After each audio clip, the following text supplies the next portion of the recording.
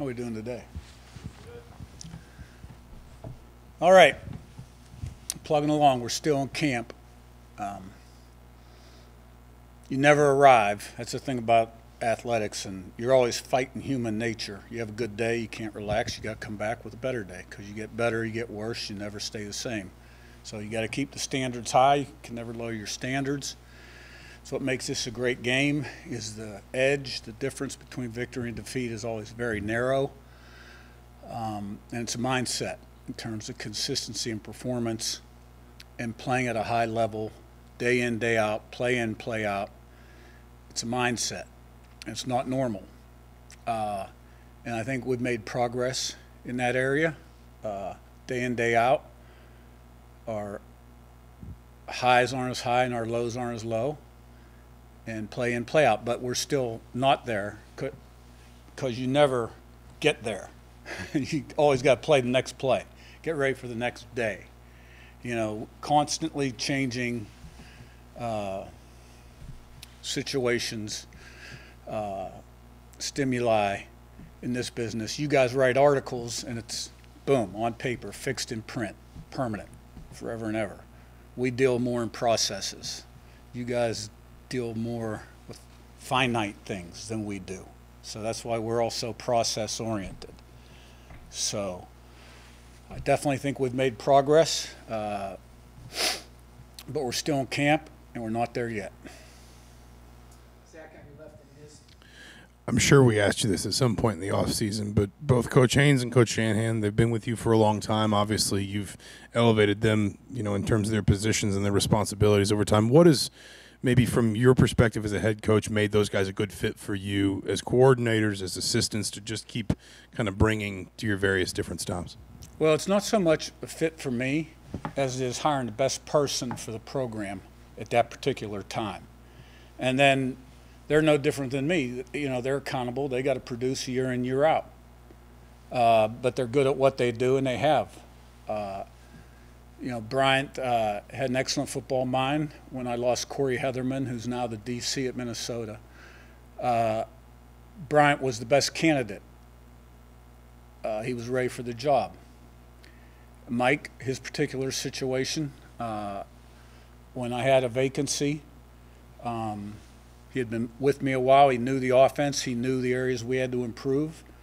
And I was able to hire a quarterback guy that I thought would be really good for the program because Mike's focused on receivers. So, because it was best for the program. Now, obviously, everything that has to do with this program has to fit and align with my philosophy. The players we recruit, the people we bring in, coaches and players.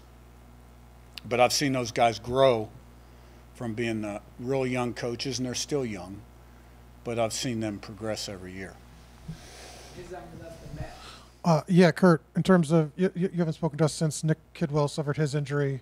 Kind of what does that do? How big of a setback at guard is that? And you know, I know you were excited about him coming back for the fall after he sat out spring, and he got a medical waiver to play this year. How hard was that to see him go down with another injury? Well, on a personal level, it's really hard because, you know, Nick's been with the program really since 2019, was actually there in 18 before I got hired. And he started a lot of games, played a lot of football. He's a good player. He really put a lot of time in, rehabbing, coming back, was rounding back into form. Was a big part of our initial plans. And I feel bad for him because I know what his goals were coming into the season.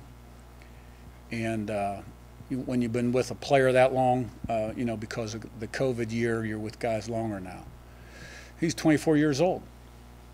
And but as I look back since 2019, you know, we've lost an all-conference or all-American, one or two every year in camp or early in the season, and usually on the D-line or O-line, and had to overcome those, and we have. So it's a next man up mentality, and right now you got Bray Lynch, Drew Evans, and Tyler Stevens is sort of a triangle in there, 3 for 2. And they're capable, and I have confidence in them. So, you know, we'll see what the future holds for Nick. Matt, on your right to Todd. Hey, Coach. Obviously, you guys know what you got with Zach Horton there at tight end. Just want to know what you've seen behind him. If anybody stepping up, anybody kind of standing out that you feel comfortable with, you know, putting him out there when Zach needs some, obviously, some, you know, has to come off the field. Yeah. Well, Zach's doing a nice job. He's had a good camp, good player, loves football, you know, kind of a blood and guts, blue-collar guy, got a nasty edge to him, and athleticism. You know, we got some guys back there we're working with, Bomba, Walker, Foley, Sam West. You know, Sam West was a quarterback in high school, good athlete, good receiver, kind of, you know, never had to block really in high school because he was quarterback. So he's developing that area. We got some young guys behind them. So, you know, that competition is still kind of playing out. We'll see what happens. Todd on your left and Jack. Curt, you got a very deep running back room, a lot of guys who have experience. Where is that process at, and where are those guys? Are you starting to see any separation between those guys, and Yeah. where's that kind of at? Well, you know, that's a position where I feel good about our depth. You got to have good depth because I've lost 4 in a game before. You know, I've had a couple of years ago, I had to put a walk-on receiver back there and get him some carries at the end of the game. You know, those guys can go down quick. You know, I think when you look at Allison, Black, and Lott, they're, you know, if they all walked in the room, they're all about the same height, weight, body composition. They're slightly different in some of their skill sets when you watch them very closely, but they all can take it inside, outside, pass protect, and catch the ball out of the backfield. And you know, normally we would like to play 3 backs in a game.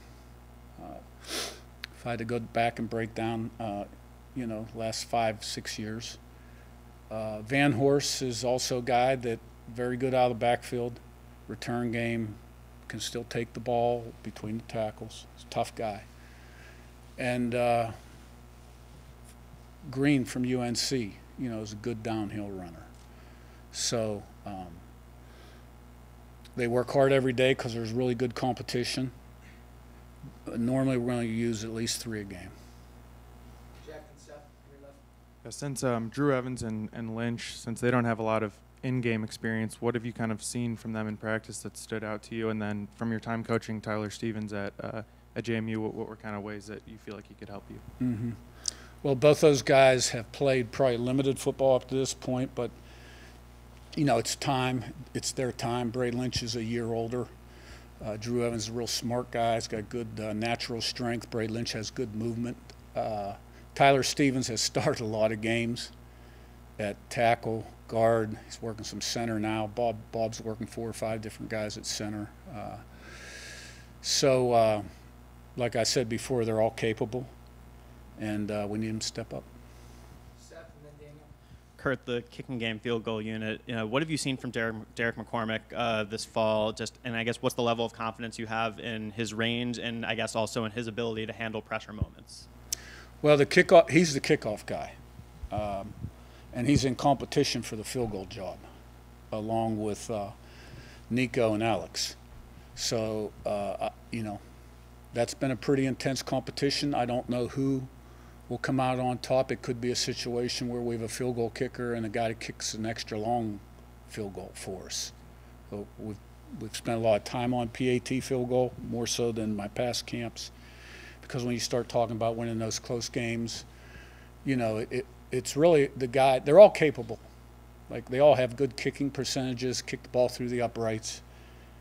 Now it's the pressure of the moment, you know, and being able to focus in on their technique and what they got to do to split that upright, not an inch to the right, not an inch to the left. Is that competition you see something, you know, ahead of the season? I'm just going to name a guy, and that's going to be who we're going to go with, or is that something that you could continue developing as you go into the regular season? All these positions where there's competition and it's essential to, you know, have a guy that you're going to try to ride the whole season, I think you want to know going in. Daniel on your right to Zach. Yeah, I wanted to ask you, you mentioned, you know, the close, you know, trying to win, close late. I want to say you all last year played in 6 of them where it was 1 score late. You went 5-1. I think IU went 2-4. What makes a team successful when it's 1 score late, close, and when you went back and watched IU last year in those 1 score again close, why was the success not there? Well, I think that's what we throw all our time and efforts into. I've got a philosophy. The assistant coaches preach the philosophy. We have a way of doing things. We have a way we play the game so that at the end of the game in those moments we can play our best football. It's all about 11 guys doing what they're supposed to do, and the whole becomes greater in the sum of its parts. So, they've got to have confidence and belief, be able to compartmentalize, put the last play behind them, total focus on this play, and then do it again and again and again, right? So we haven't done anything yet. We haven't even run out of the tunnel for our first game, right? But, in the past, we've been really good in those situations, and I expect us to be really good again. Zach, be in front, and Mark. You mentioned the process-oriented kind of style that you run. How have you seen the guys, the players, the coaches, the people around the program adapt and get acclimated to that process throughout fall camp? Yeah, I really think that we've made very significant, tangible strides, and I think the players like the way we practice, and we're getting there. Mark, and then we'll wrap with Ms. Does the modern world of NIL and transfer portal make your job here easier or more difficult to build the program you want? Yeah, well, that's a good question because, when you lose an All-American in the portal, you're cursing the portal, but then when you're able to bring in 30 new guys, you like the portal. And I think in our particular situation, there were so many in the portal when I got hired, first day I was here, we had so many in that, I felt really good about, and I think the portal was a plus. So I think it was easier. But now you look at us, this football team, 31, 32 seniors this year, and we got to do this again in December. So you'd like to get to a point where that roster balances out a little bit. You know what I'm saying? By class, senior, junior, sophomore, freshman, so you don't have these huge gaps that we have right now in our junior and sophomore class. His last one. Yeah, you suffered some injuries at corner. Have you moved Nick Toomer back to corner to kind of give you guys some depth? And what are you guys kind of doing at corner to kind of protect Jameer yourself? Johnson was out for a couple of days. He was back today. Pons is back today. Toomer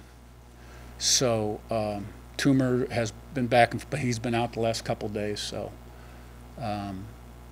JoJo, we expect him back. It'll be a couple weeks.